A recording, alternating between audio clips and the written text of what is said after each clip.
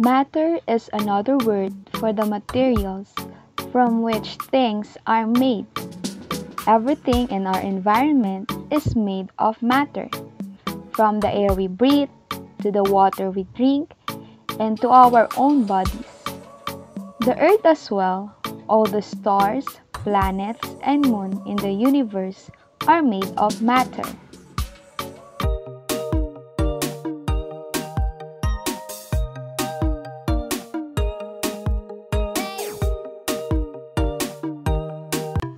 All matter is made up of tiny particles known as atoms. The atom is the smallest unit of ordinary matter that makes up a chemical element. Now let's talk about molecules. How can we differentiate molecules from atom? Pag atom, single element lang po siya. Walang halo. Just for example ay oxygen. Pure oxygen lang siya. Pero pag siya ay naging molecules, ito ay meron ng combination of other element. So, if we define molecules, this is the combination of two or more atoms. So, just for example, in water, okay, meron tayong dalawang atom, which is yung hydrogen and addition of oxygen atom. So, these two, if we nag-combine sila, makakaproduce sila ng H2O, okay, which is a compound, which is, ang result and product nito ay water. Ang solid, liquid, at gas ay example ng matter. Pag sinabi nating matter, it is anything that take up space and has mass. If we talk about space, nag-o-ocupa ito ng espasyo, okay? And then, kapag mass, merong sariling bigat.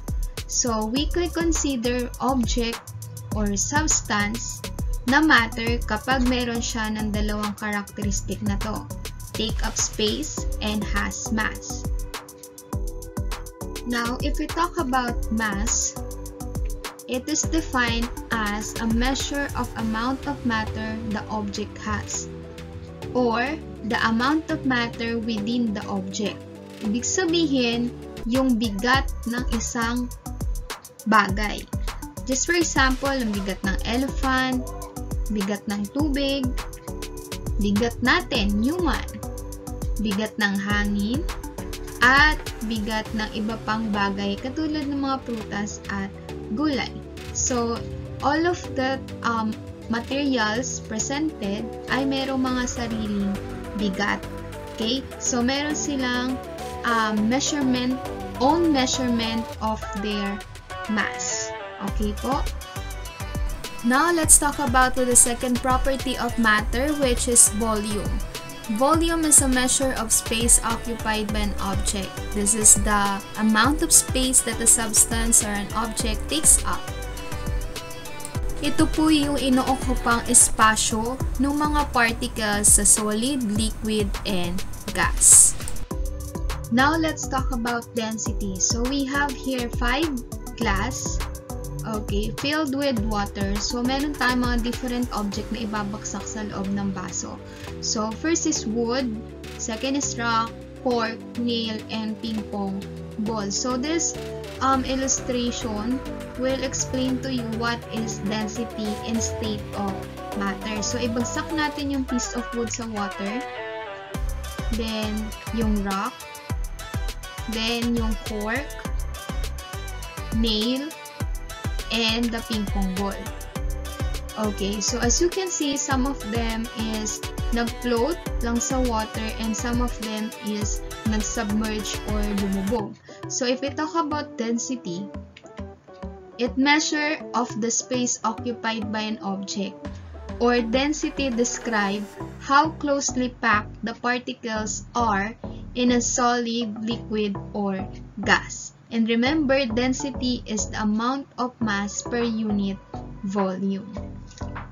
So, if if we talk about solid, liquid, and gas, diba, much denser yung mga solid materials compared to liquid, and much denser ang liquid kaysa sa gases. Okay? So, it's something to do on how the arrangement of their molecule is. Now, let's talk about the three states of matter. First we have is solid. Solid has definite shape and volume.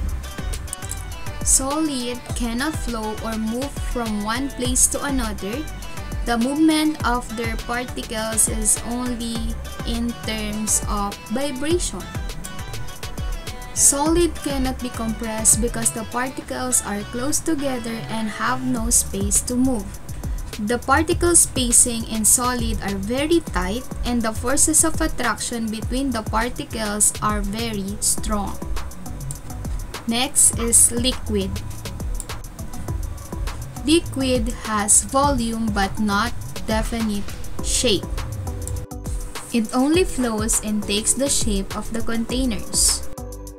The movement of particles in liquid can be slight or diffuse. The particle spacing in liquid is loose, and the forces of attraction between the particles is medium. The third state of matter is gas. Gas has indefinite shape and indefinite volume.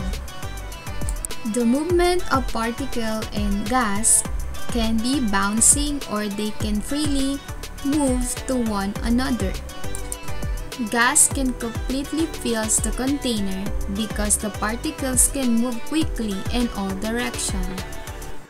Particle spacing in gas is very far from each other.